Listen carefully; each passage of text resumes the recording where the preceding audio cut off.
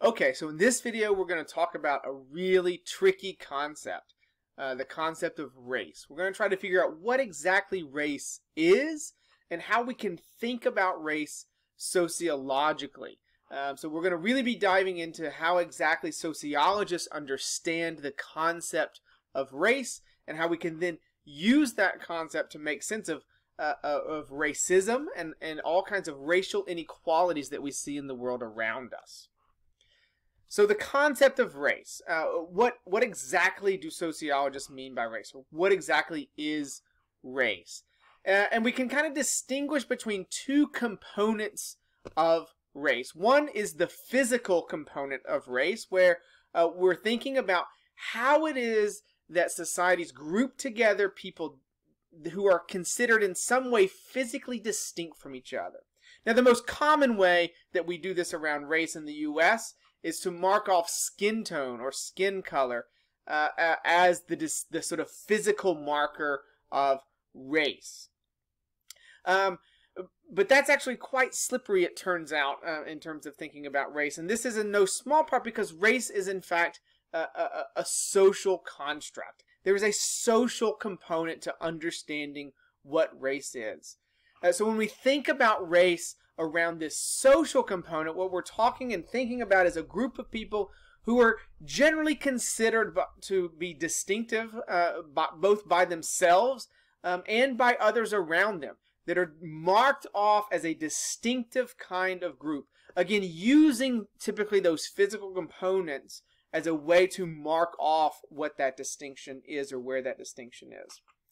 So though we tend to think about race around its physical component and then connect it back to biology in some way, to think it's sort of intrinsic to our biological makeup, that it's in our DNA or something like that. In fact, race is not at all in our DNA, and it actually has, the social component is much more fundamental to the concept of race. So we're going to be focused in on how to understand that social component of race. So race is socially constructed. What sociologists mean when we say that race is socially constructed is that the categories we use are socially invented, that is the boundaries around what marks off someone as in one racial group or another, that marks someone off as white or black, is really a product of our social environment, that we are socially constructing that reality. Those categories don't exist in nature somewhere. They are actually invented within society itself. Excuse me. And the meanings, what it means to be black or white, or inside of some particular racial group, and the difference that we make about being in one group or another, all of that is socially invented as well. Those are socially produced. That is a part of our socially constructed reality.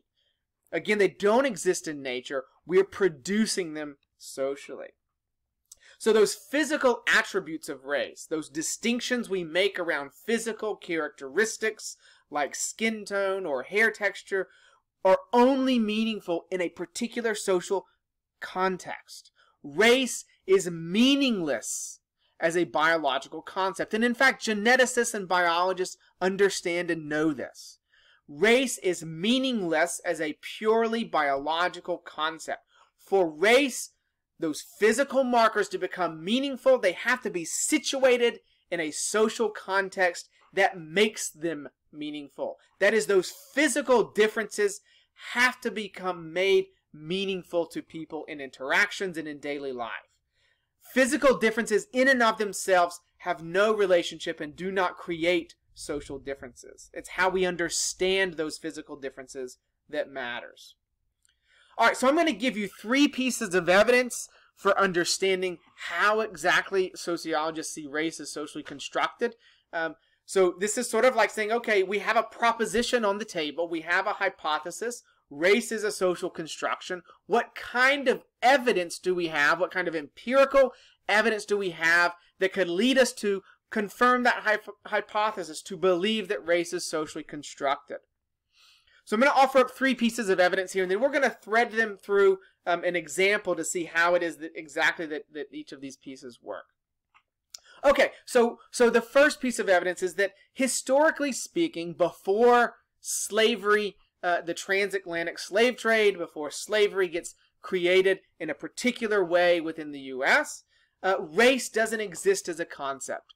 That is to say, race is a thoroughly modern concept that is bound up with the creation of slavery.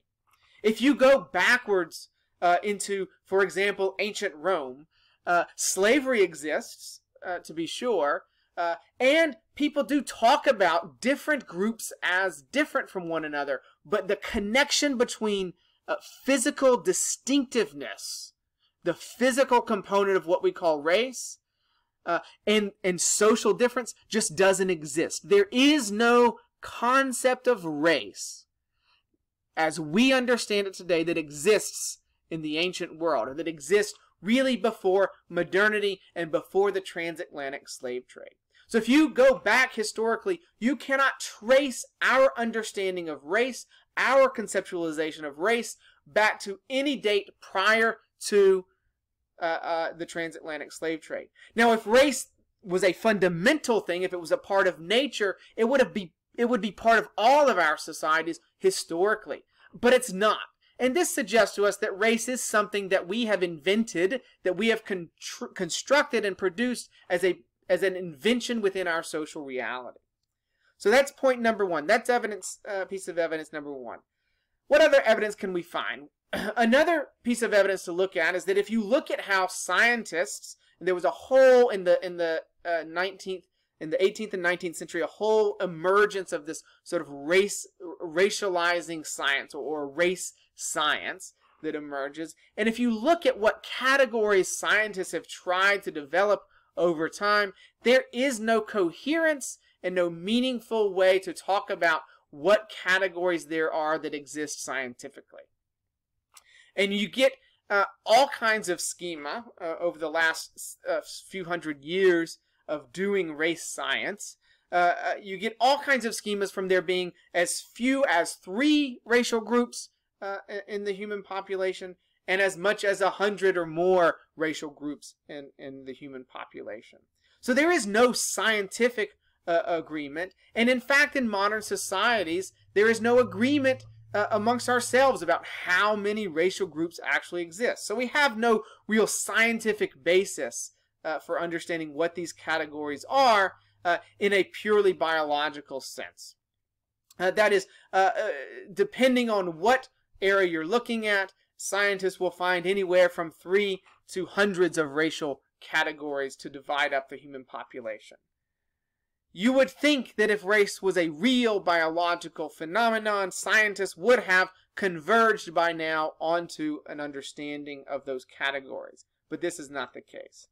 And then finally, racial boundaries turn out to be quite fluid. They depend on a historical and cultural context, such that you can move from one social setting to another, and your racial classification can change. You can move from one society to another, and your actual racial classification can change. And over a period of time as well, that is how people understand what racial group you're in can change over time. There is this phenomenon that some of you may be aware of what's known as passing, where African Americans who had a light enough complexion in the slavery and immediate slavery context, post-slavery context, could in some social settings pass as white. That is, effectively their racial classification can change depending on the social setting that they're in. And we have actually modern examples of this as well. All right, so these are 3 pieces of evidence that we can use to confirm our hypothesis that race is a social construction. And what I want to do in the remaining minute or so that I have is to use the U.S. Census and the evolution of the U.S. Census to see all 3 of these things happening. So it turns out that the census form that we get, that we've gotten more recently, has a box for race, and that box looks very differently than it does. The classification schema looks very differently today than it did at the origin. So let's walk through what those classifications look like. So in 1790, the first census in the United States, these were the racial classifications that existed. That is to say, this is what you could mark yourself off as when counting yourself on the census. You could either be a free white male, a free white female, all other free persons, or slaves. Now I want you to stop and pause and see the way here that slavery, the construct of slavery, the institution of slavery, is bound up with the creation of racial categories.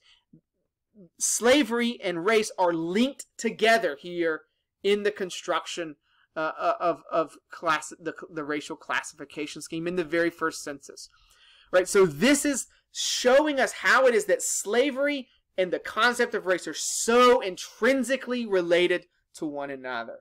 Now let's fast forward almost 100 years. We get a new set of racial classifications in 1870. White, black, mulatto, which is an invented term to sort of talk about someone who has both white and black ancestry, and then Indian or Native American.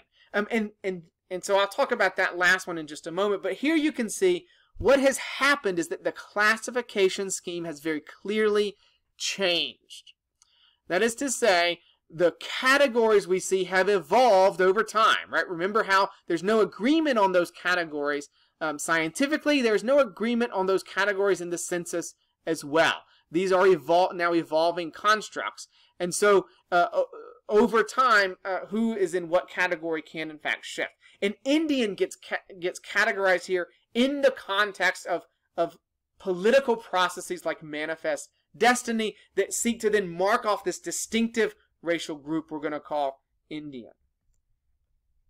These explode in the 1890 census where they're trying to mark off people as more or less black, right? To take the white category that we're going to treat as some sort of a pure category and then make a black category, which is 3/5 or more of quote-unquote black blood. They mean something like ancestry here.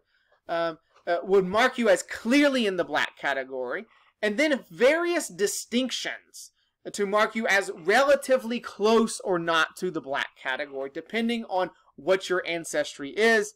And then we see Indian, and then Chinese and Japanese get added into this classification. This is a moment of Chinese immigration and intense backlash to those Chinese workers who are seen as taking white jobs, right? So now we see this is, again, exploding what categories we have, and then we get this massive census and the capacity in 2010 to then mark off different of these being in different of these categories. So you can mark off multiple categories to self-classify in the 2010 census. We can even go across countries to look at the Brazilian census in 2000, where we get a whole different set of categories: white, black, yellow, brown, native, and aboriginal. Moving to the South African census in 2001, where we get a distinction between black African and colored, Indian, Asian, and white and other. So what this means is that you could be black in the U.S. and you could move to South Africa and suddenly be classified in this colored category, which has a distinctive meaning. And the same could be true here. You could be black in the U.S., but move to Brazil and actually move into, let's say, the brown category. So these things are fluid both over time and from place to place. All right, so think about these. This idea of race as a social construct, understand what it means, and then think about these pieces of evidence and how you can see these pieces of evidence in your life to sort of confirm the way that race is socially constructed. Okay, talk to you guys later.